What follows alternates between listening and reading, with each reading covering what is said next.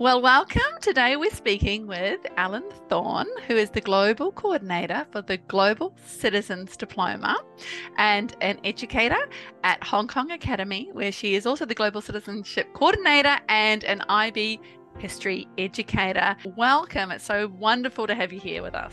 Thanks, Lottie. I'm so happy to be here. For the educators that are watching this and they're really passionate about global citizenship or global citizenship education, global competence, but they work in a school that doesn't offer GCD, or maybe their school doesn't have a culture of global citizenship education, what's a piece of advice that you could give them as they're going through their journey as a global educator? Find a network for yourself. So, the whole network on Twitter is fantastic. There's so many like-minded people. Get on a global ed hashtag global citizenship and find the people and build a community so that you won't feel alone. And also start in your own classroom. Use your standards, do the things you need to. Also make it an opportunity for students to pair and connect, to really deeply understand and to act on global challenges. You can still do that and meet the curricular goals.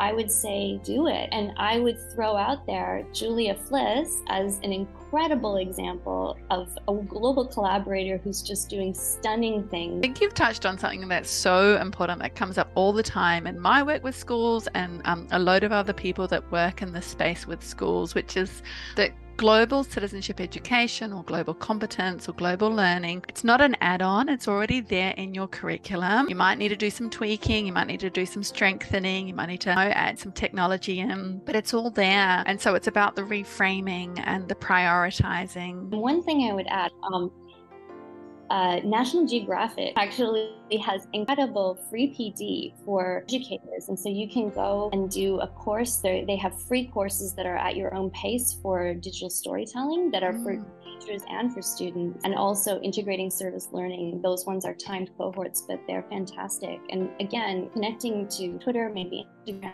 there's so many opportunities up there. So Alan, what are some of the most exciting resources that you have used and found for global citizenship education? One of my top favorites is Zoe Weil's book, The World Becomes What We Teach. It's got the philosophical backing, but it also has concrete examples. And the website that goes along with that, the Institute for Humane Education, you can create a free account, you can sign in, and there's loads of free resources. That's fantastic. Another one is Worldwise Learning by Carla Marshall and Elizabeth Crawford. And they have also a site that accompanies that, and incredibly fantastic resources for K-8, but really you can scale it up, I think, for all age levels. That's fantastic. Another book that I love that I read over the summer is called Start Here, Start Now. And it's a guide to anti-racist, anti-bias work in schools by Liz Kleinrock. And that one is really concrete. How can I actually do this? How can I get buy-in from administrators, parents, students? How do I hold space and time for it? And it's filled with resources. Incredible. Another one that's incredible is the book and all associated resources, Doughnut Economics. Yeah, Kate Raworth. So I saw her again the other night in a webinar, just fantastic. The book is fantastic, but she also has been in lots of podcasts, and you can sign up to be part of the Doughnut Economics Lab online and connect with community there and see what other people are doing and get lots of resources over there. So that's, I just think, fantastic, and to expose students to those.